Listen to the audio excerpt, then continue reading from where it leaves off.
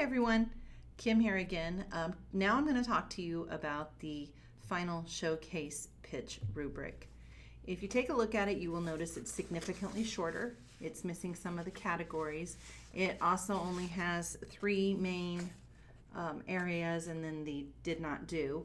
And it uses bullet points rather than full sentences. So this was created specifically by for the ease of use by the judges.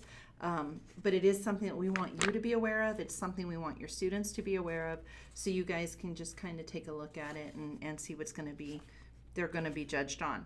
So same type of thing before. Make sure that they start out with the hook and then do their introductions, go into their problem statement. What did they find out about the competition from the Big Book of Technology? Who are their customer segments? What is their solution?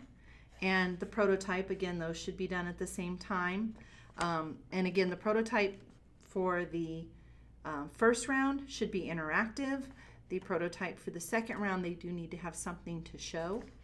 Then the outcomes. So how is this going to benefit the customers and the business? So it's kind of like the WIFMs, but it's all combined into one. Then your SDG, of course, relating back to that. The unique value proposition, what makes their solution a unique solution for their small business partner, for the industry, for everything. Make sure they do the ask. If you notice here on this, what we're telling the judges to look for, do they give you specific action steps? Do they ask for immediate action? And does it move the listener to act? So those are the things that they really, if they want to get that higher score, so just regardless of what they're asking for, they need to be very specific about it. We would really like to show support for our small business partner. What I'm asking you to do right now is, you've all got your cell phones, we know you do, and you've got them on silent, but if you could please pull them out and open up your social media, whether it's Instagram or Facebook, if you wouldn't mind pulling it up right now, and follow our small business partner. Their Facebook page is, their Instagram account is, their Twitter account is. If you could just take 30 seconds to do that right now, that would really show a lot of support for our small business partner. Okay, so it was specific, asked for immediate action, and by giving them time during the presentation to do it, they're moving them to act right away. So make sure that they're doing that. And then we go on into, again, the quality of presentation and the originality of pitch. Some of the things that you'll notice that I did on here on the bullet points, it may not be a traditional speech.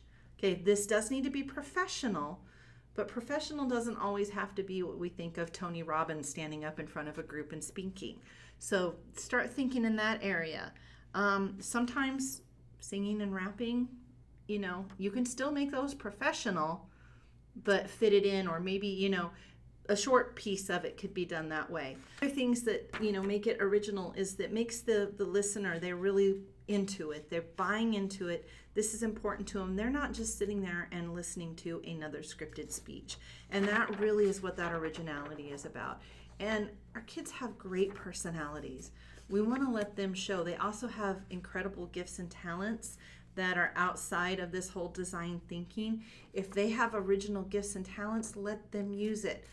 You know, on a side note, so we're going to do a thing on pitch decks, but maybe you have students who are amazing artists, and rather than a traditional pitch deck, what might be a better solution is that one of the members of the team has created these beautiful pieces of art that can go behind that explain it. Or that they could have, you know, if you've ever seen the people who do the live scribing on the tablets of the event, if you've got somebody who's good at that, a lot of different things that they could do to bring in their originality.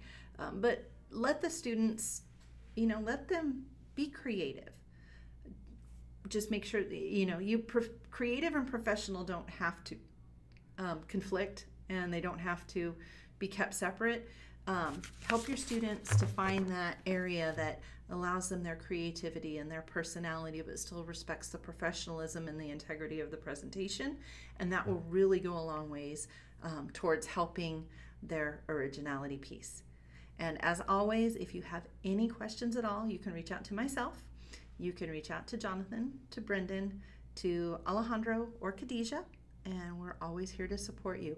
Hope you have a great day, and I can't wait to see those pitches.